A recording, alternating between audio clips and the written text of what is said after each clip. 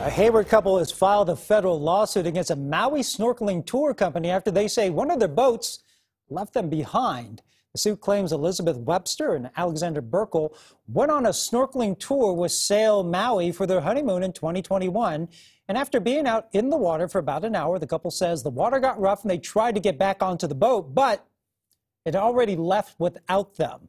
The couple says they were scared and scrambled to get to shore. These people come in here on their honeymoon, wanting a wonderful experience, and instead they have to face death, and that's terrible for Hawaii, frankly. The couple was able to make it back to shore, and locals helped them get home. We reached out to Sail Maui for a response, but have not yet to hear back.